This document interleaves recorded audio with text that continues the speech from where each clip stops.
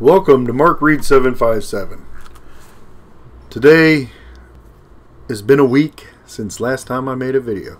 I'm trying to stay consistent with this. I really am, because it's important to me, and I kind of want to catch still the beginning to where it goes until the ending. And the beginning was 4:34, and the beginning was me hardly being able to put my socks on, me hardly being able to get out of bed, me hardly being able to walk an entire lap without having to sit down. That was June 1st. Today is July 1st. So July 1st, I not only can walk an entire lap around of what I used to walk, I walked an entire 77 minutes yesterday without sitting down. To me, that's clearly amazing.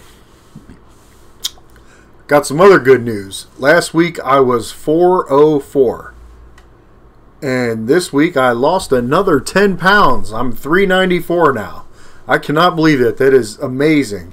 So altogether from June 1st till July 1st, I'm down a total of 40 pounds. So in 1 month, I dropped 40 pounds. I know some people that haven't dropped 40 pounds in like 6 months or a year of trying. Well, is what they call trying. Now, granted, I upped my workouts. I'm working out 2 to 3 to 4 hours a day now. I did try to work out 1 to 2 hours when I first started, but throughout the day. But now I'm definitely up my workout. The Fitbit has been so amazing to me. Yes, I also did Weight Watchers app, but I've kind of fallen off of that, and I've been totally submerged into the Fitbit app. And let's see if I can show you this. And with my Fitbit.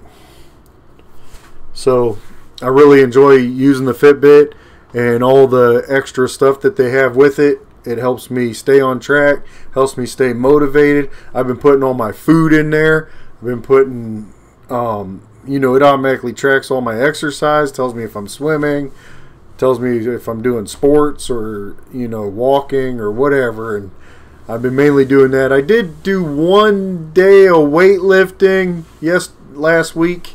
I think it was Friday. And I probably lifted the weights for 15 minutes.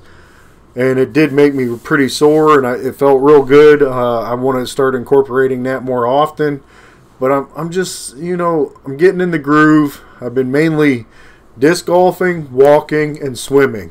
I swim for over an hour a day, a lot of days. Like yesterday I went twice. I went 40 minutes, then I went 50 minutes. Today I've already done over an hour. I won't go again today, but I will go back tomorrow, and I try to do it Monday through Friday. Of course, last week I also did it Saturday, but it's kind of, I kind of go how I feel, how my body feels. I'm always listening to my body and seeing if my body needs more or doesn't. So far, it's been real good.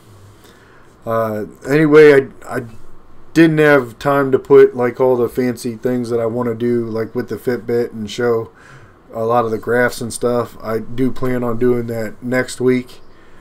I'm just really engrossed into losing this weight and trying to do the right thing. Anyway, until next time, don't forget to subscribe, turn that thumbs up blue, and smash that notification button. And the question for the week today is, what do you do to track your exercise? Leave it down below in the comments. Till next time, I'm Mark Reed 757. Talk to you later.